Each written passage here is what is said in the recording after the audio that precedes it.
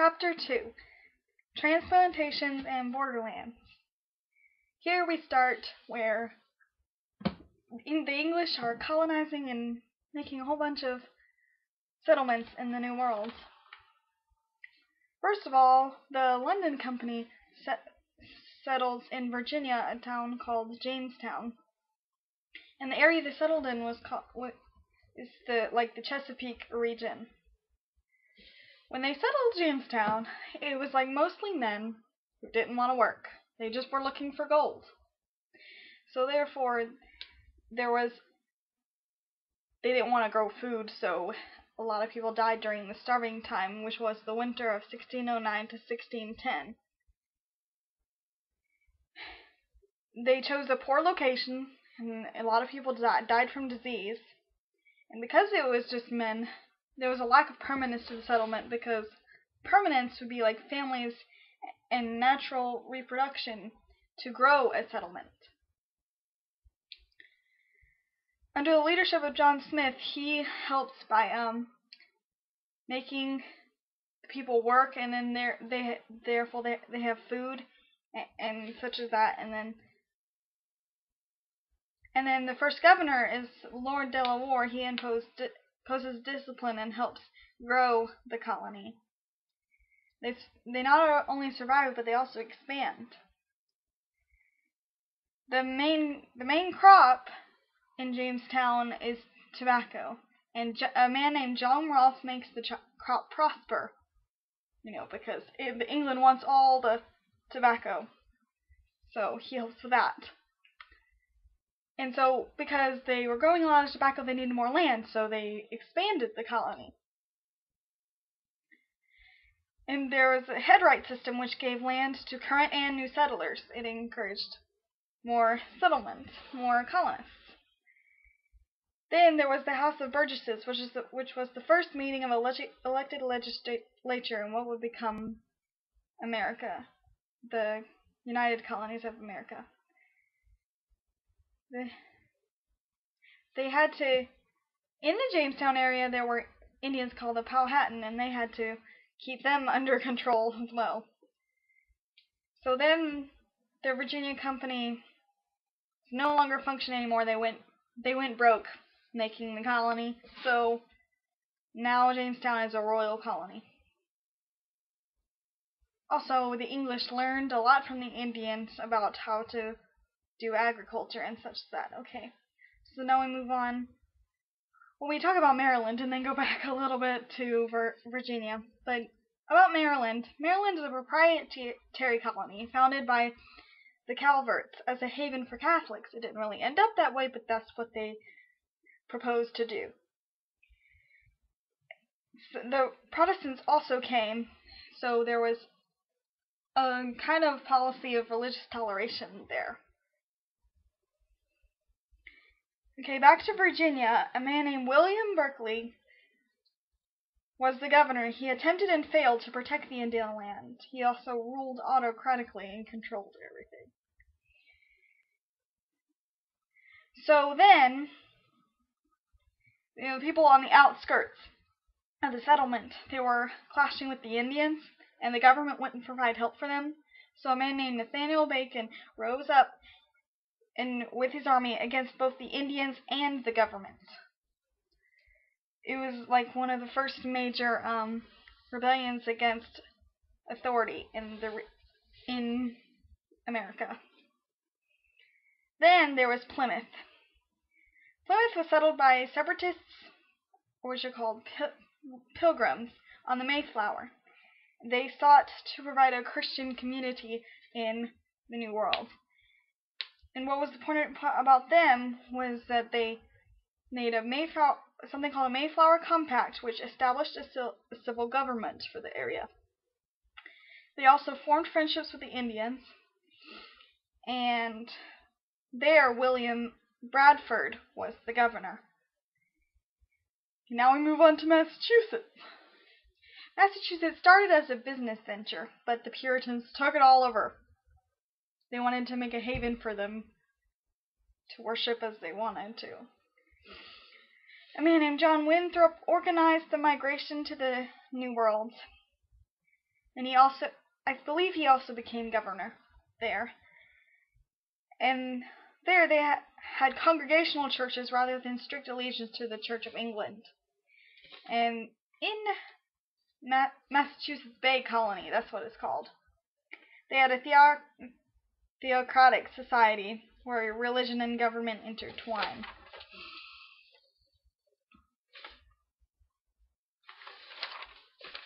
Then, for Connecticut, they talked briefly about Connecticut. A man named Thomas Hooker led people to Hartford in Connecticut. Then there was Fundamental Orders of Connecticut, which was the Constitution of the colony. And then there was also another settlement called New Haven. Connecticut was formed from people who came from Massachusetts to other areas. That was the main idea about Connecticut. Rhode Island was formed about the same way too. A man named Roger Williams in Rhode Island. Well, Roger Williams called for a separation of church and state. But the government didn't like that, so they banished him from Massachusetts, and he settled Rhode Island.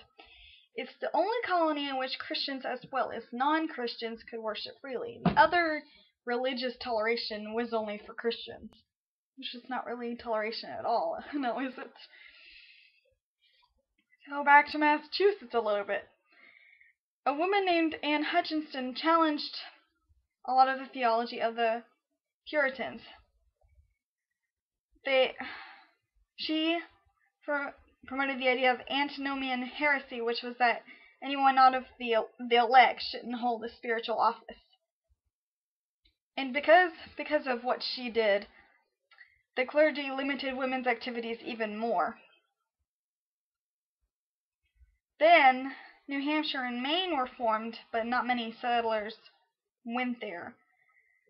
A man named John Wheelwright, though, does lead some religious dissenters to New Hampshire. And then we could talk a little bit about the Indians. To start with, the English had peaceful relations with the Indians, but as with almost every natives versus Europeans, tensions start to form. And so conflicts arise from that. So, in the Pequot War, the English allied with other Indian tribes to wipe out the Pequot tribe. And then in King Philip's War, the Wampanoag tribe rises up to resist the English under the leadership of Metacomet, which is, King Philip is his English name, but he's an Indian. And the English won that war.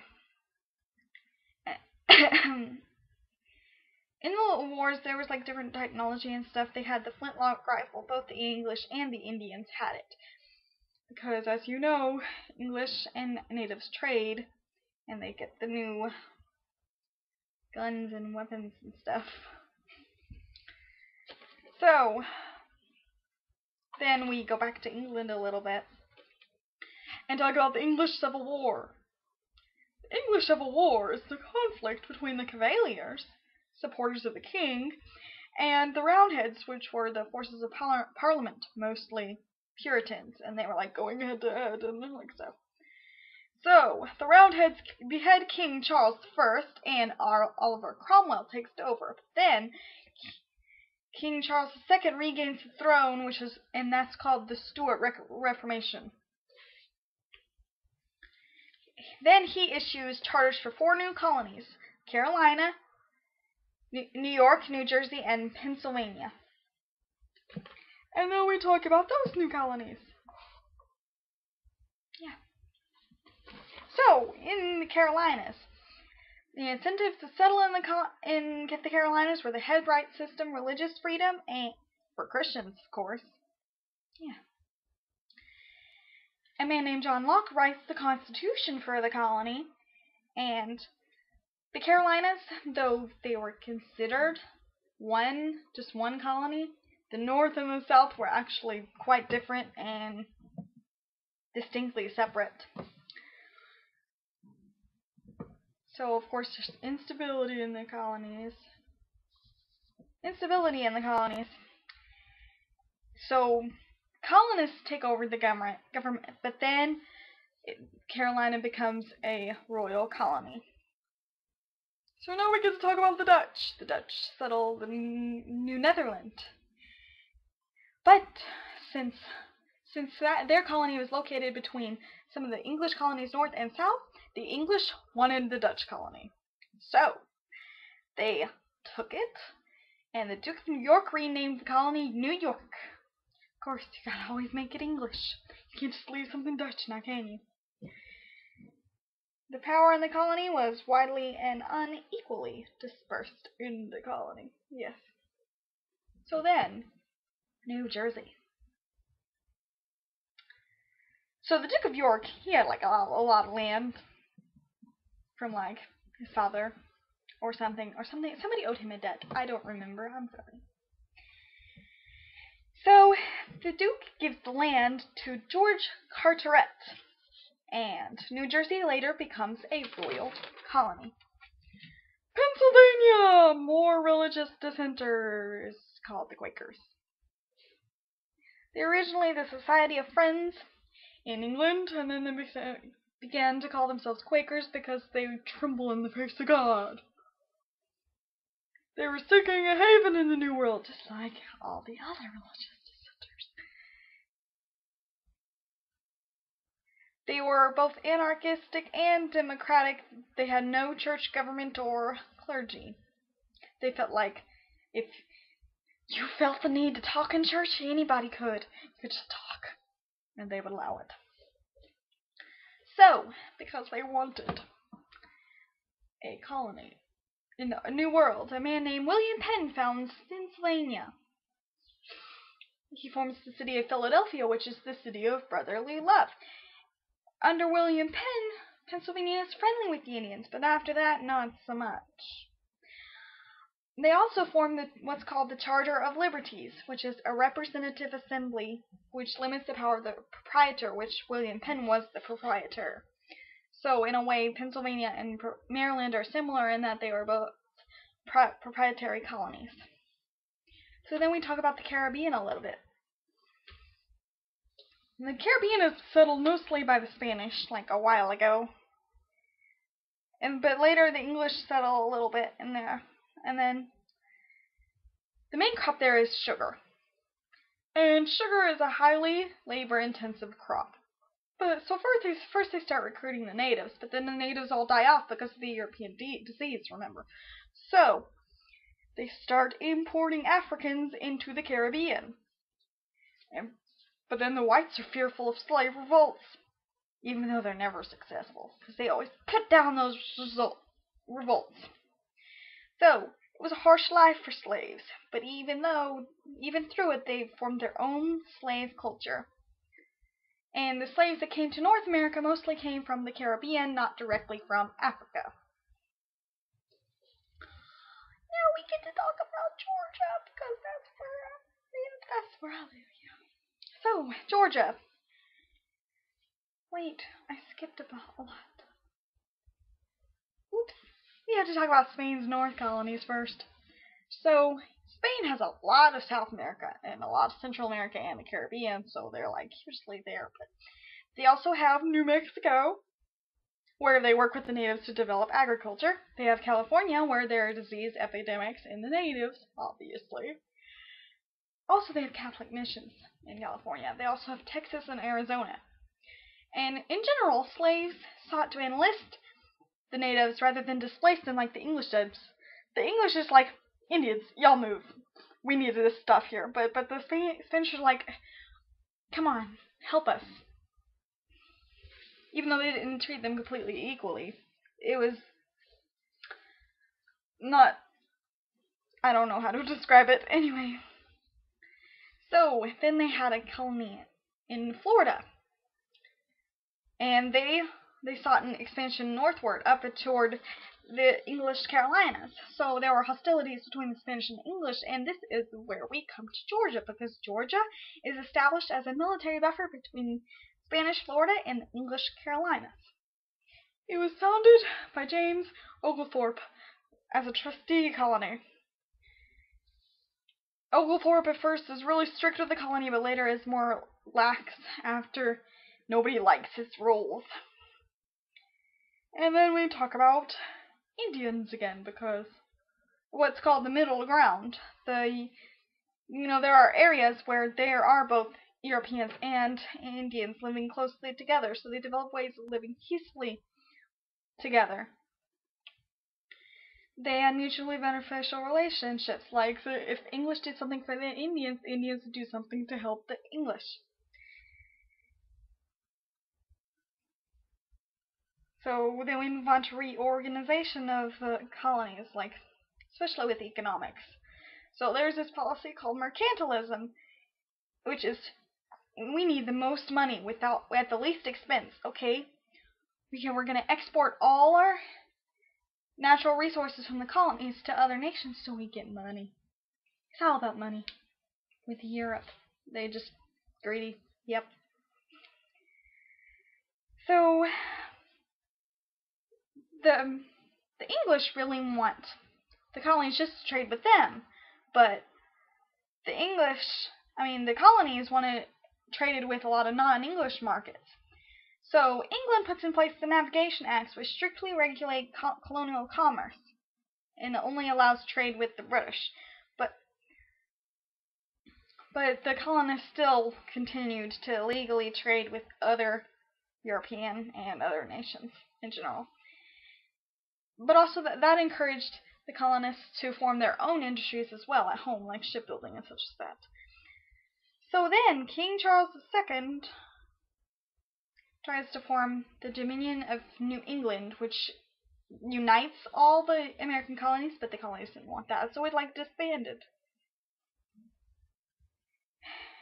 And then that was King James II that attempted to do that. King Charles II makes Massachusetts a royal colony, and then James II tries to impose the Dominion of New England. He appointed Sir Edmund Andros as governor, but nobody liked that, so it disbanded. So the Glorious Revolution was when James II is unpopular and Mary and William take the throne. The colonists abolished the Dominion and restored colonial governments. And then New York, a man named Nicholson is in power, but Jacob Leisler rebels and takes power. William and Mary then appoint the new governor after. There was anti-Leislerians and Leislerians, of which whoever they supported. And then in Maryland, there was a rumor that the proprietor opposed King William and Queen Mary. So John Coode drove out the officials in the name of Protestantism because anyway, Maryland becomes a royal colony and the Church of England is established as its official religion. And that finishes up chapter 2.